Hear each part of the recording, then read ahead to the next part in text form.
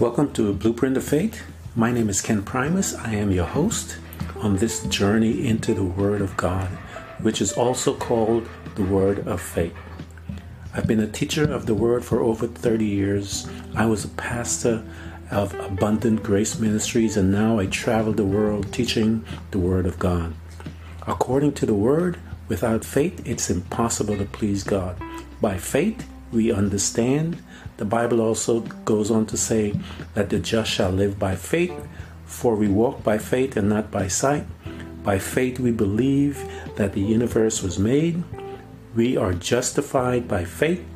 Fight the good fight of faith. At this podcast, we're going to talk about what really is faith, how we get it, how do we develop it, how to use it, so that we can receive the 8,810 promises of God, 7,487 of them being promises made by God to His beloved man.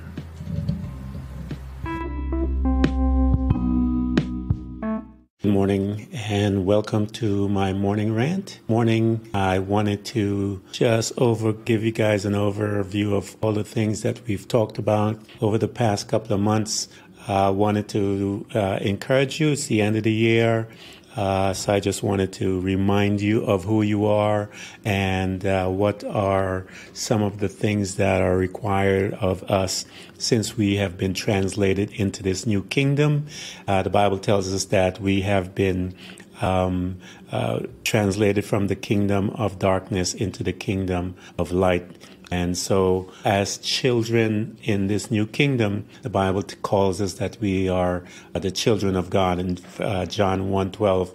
But as many as receive him, them give he the power to become the sons of God, even to them that believe in his name. Galatians 3:26, for ye are all children of God by faith in Christ Jesus. And as you study the word, you'll see that not everyone is a child of God. The Bible tells us who they are, those that are born again, those that confess Jesus Christ as Savior. Those are the sons of God. Galatians 4:6, and because you are sons, God has sent forth of his Son into your hearts, crying, Abba, Father. Philippians 2:15, that you may be blameless and harmless, the sons of God without rebuke, in the midst of a crooked and perverse nation, among whom you shine as a light in the world. And so that's who we are. We are in the Bible says, a crooked and perverse nation or world. So as children of God, we have to behave as such. It tells us that, behold, now are we the sons of God. And it does not appear what we should be. Know that when he appears, we shall be him, for we shall see him as he is. And this is in reference to Jesus Christ. Our bodies will be changed in a twinkling of an eye, Scripture says. So, as I mentioned to you guys, we are this new creature. Therefore, in 2 Corinthians 5:17, for if any man is in Christ, he's a new creature. Old things have passed away. Behold, all things have become new. So this is who we are. The Bible tells us that we must renew the mind. Our mind, which is a part of our soul, which was redeemed, but we have to renew it. The spirit of the man is new, brand new. He is able to connect to God through Jesus Christ, through the Holy Spirit, so that you and I can commune back with him. So the word tells us that we ought to renew our mind or our soul in Romans chapter 12, verses 3, and be not conformed to this world, but be transformed by the renewing of your mind, that you may prove what is that good and acceptable and perfect will of God. Ephesians also talks about that, 4:23, and be renewed in the spirit of your mind. So we know that the mind have to be restored. So let's see what Scripture says about the body.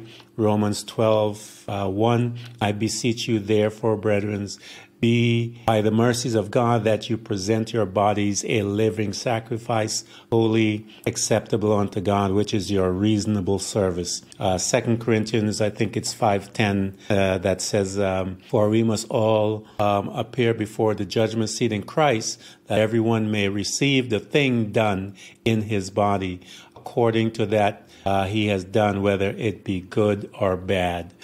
So we know that we have to present that and go before God. Romans 8:13, it says, for if we live after the flesh, you shall die. But if you through the Spirit mortify the deeds of the flesh, you shall live. If you mortify means simply to have authority over it. The 1 Corinthians 6:18-20 is a verse also that deals with how we deal with our body as Christians. Flee fornication. Every sin that a man does is without the body, but he that committeth fornication sinneth against his own body. What know ye not that your body is the temple of the Holy Ghost which is in you, which you have of God, and you are not your own, for you are bought with a price. Therefore glorify God in your body and in your spirit, which are God's. So we see that our body, how God wants us to present our body as holy and acceptable to Him. And the thing that, as new creation, tells us that we ought to seek the things of God, and we talked about that in Matthew when it tells us to seek ye first the kingdom of God and His righteousness, and all these things we added onto us. We see Colossians also talks about that. Colossians 3:1-4. If you then be risen with Christ, seek those things are above, where Christ sits on the right hand of God. Set your affection on things above, not on things of the earth. For you are dead, and your life is hid with Christ in God. Christ, who is our life, shall appear. Then shall you also appear with Him in glory. We know that we are our citizens. Our citizenship is of heaven. Philippians 3:20. Our citizenship is in heaven, for we also we eagerly wait for a Savior, the Lord Jesus Christ. Ephesians 2:9. Sorry. Now therefore you are no more strangers or foreigners, but fellow citizens with the saints and with the household of God. The Bible tells us that we are of the earth, but we are in the earth, but not of the earth. We are from a different kingdom. 1 Peter 2:11 puts it, dearly beloved, I beseech you as strangers and pilgrims, abstain from fleshly lusts which war against your soul. So again, your body is warring against the soulish man and the spirit man. The Bible says that if we walk in the spirit, we will not fulfill the lusts of the flesh. So we see that the flesh is at war with the spirit and with the soul of the man. Hebrews 11:13. These all died in faith, having received the promise, but having seen them far off, we were persuaded of them and embraced them and confess they are strangers and pilgrims on the earth. So, as I said to you, we are in the earth, but not of the earth. We know that Jesus Christ, we are disciples of Jesus Christ. The Bible tells us that in John 8:1. Matthew tells us about the cost of this discipleship. We endure, and said Jesus unto his disciples, if any man come after me, let him deny himself and take up his cross and follow me. So we are to do what's necessary in order to come to God, come to Jesus, to follow Him. He says, pick up your cross. And we know that has to do with some of the things with the deeds of the flesh and all the different things that we must under so that we can be and walk in the position as the sons of God. We know that Jesus Christ is our mediator, our advocate. I talked about that. The Bible tells us that he is our high priest in Hebrews. And it also tells us in 1 Timothy, it says that, for there is one God, one mediator between God and men, the man Christ Jesus. And so Jesus is the one that is before the Father presenting our case, so that when we call upon him, that he is there to help us. We see in Hebrews chapter 4, verses 15, for we have not an high priest which cannot touch the feelings or infirmities, but was in all points tempted like as we are, yet without sin. So Jesus Christ can empathize with us because he's been through some of this stuff, but he did not sin. And it says, because of that, because he didn't sin, let us therefore come boldly unto the throne of grace, that we may obtain mercy and find grace in the time of our need. So we see that this Jesus Christ, we can call on him as our high priest. Again, I'm just trying to encourage you guys as to some of the things as to who we are, just bringing, recapping of who we are. Jesus is our mediator. We know that he is the head of the church. The body is at Colossians 1:18, and he is the head of the body, the church, who is the beginning, the firstborn from the dead, that in all things he might have preeminence. And so Jesus is the head of this church, and as the head of the church, we go to him for direction, wisdom. The Bible tells us if we lack wisdom, we ought to ask, and God will give it to us liberally.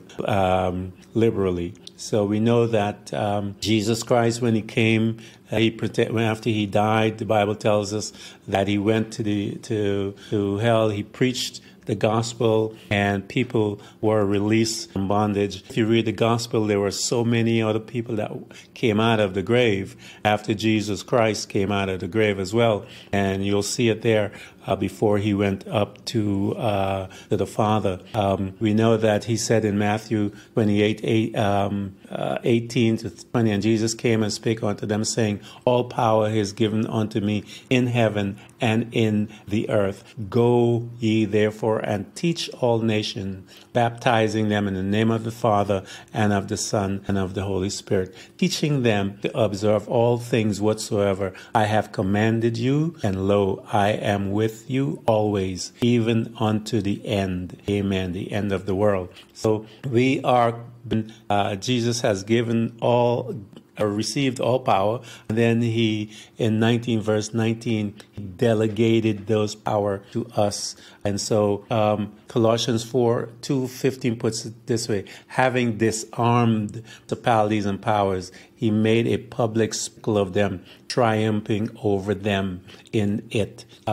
We know that, as I mentioned to you guys, if Lucifer knew that the plan of God, the reconciliation plan God had put in place, he would have never touched Jesus Christ. And I'm sure he would have tortured anyone who would have done the same. Hebrews 2:14, for as much then as the children are partakers of the flesh and blood, he also likewise took part of the same, through death he might destroy him that had the power of death, that is, the devil. So all of his stuff has been ripped off from him that he took from Adam.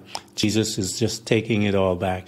1 Peter 3:22 is gone into heaven and is on the right hand of God, angels, authorities, and power being made subjected unto him. It is Jesus Christ who has all authority. So the Bible tells us that he delegated it. I will give unto you the keys of the kingdom of heaven, and whatsoever you shall bind on earth shall be bound in the heaven. Whatsoever thou shalt loose on earth shall be loose in the heavens. So this is the authority that God has given to you and I, that we can utilize to gain our victory. He has given us certain things that we can utilize in. He has given us his blood. He's given us his name.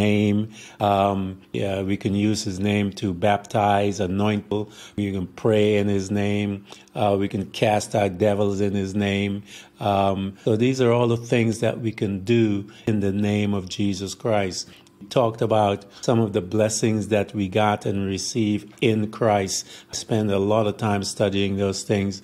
God has blessed us with all spiritual blessings in Him. So you and I have obtained much, and we are heading into a new year. And so I wanted to just give you a brief recap of some of the things that we have studied over the last couple of months in different aspects. We studied the enemies of our faith. We studied all kinds of stuff. We studied about the kingdom of darkness. We studied about the kingdom of God and being citizens of either kingdom. Talked about that we are born into the kingdom of darkness. We're also born into the kingdom of God.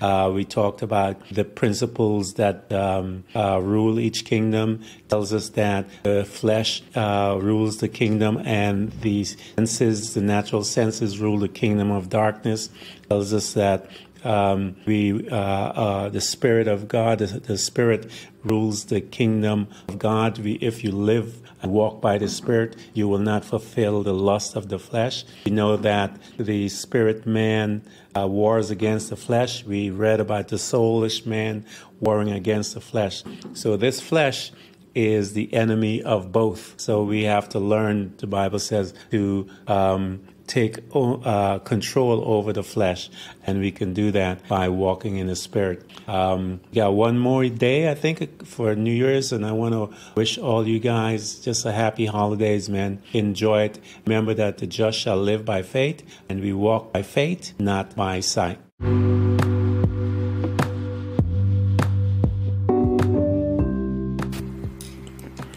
Thank you for coming to Blueprint of Faith, and remember, every child of God overcomes the world, for our faith is the victorious power that triumphs over the world.